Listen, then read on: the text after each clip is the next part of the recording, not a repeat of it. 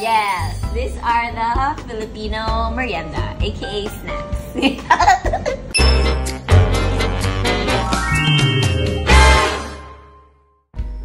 Chiu with Jugs, Jugueta, and Teddy Corpuz. Super Laughtrip talaga. Solid kimers talaga sina Jugs and Teddy. At eto nga, during break time ay binidyohan pa ni Jugs si Kim while pinapakilala ang mga Filipino merienda foods. Hint nga ng iba ay baka silang tatlo ang magkakagrupo sa darating na Magpasikat 2024 dahil ilang weeks na lang ay malapit na ito. Panoorin sila. Super nakakaaliw talaga ang kulitan nila. Vlog! What's up? What's down? Yes, these are the Filipino merienda, aka snacks. First, we have here the ginataang bilo-bilo. Yes, it has like a lot of ingredients.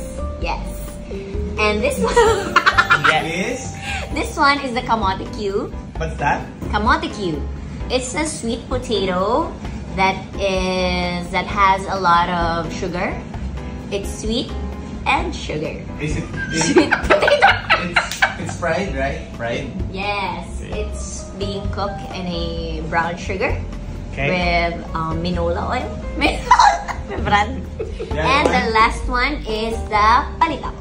Palitaw. What is it? Yes, the palitaw is like I really don't know, but it's yummy. It's rice. It's glutinous rice.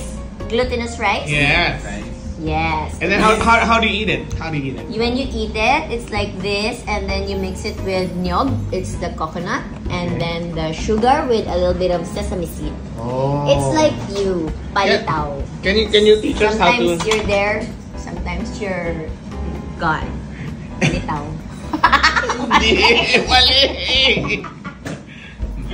You're there. Lulubog, lilitaw. Yun. Yes, sa saradong. Can you teach us how to make one? Yes, of Okay. course. I can So you teach take, you. You So take you one take this. piece. Okay.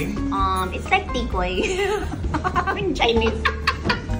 And then you put this coconut okay.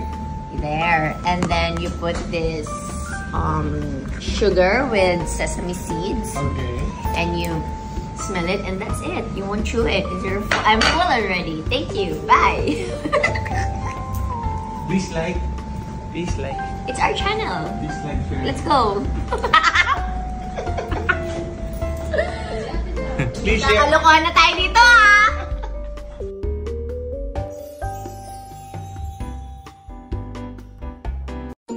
Thanks for watching! If you like this video, please subscribe to my very humble channel and press the bell icon so that you will notified about the latest and juiciest updates from your favorite celebrities.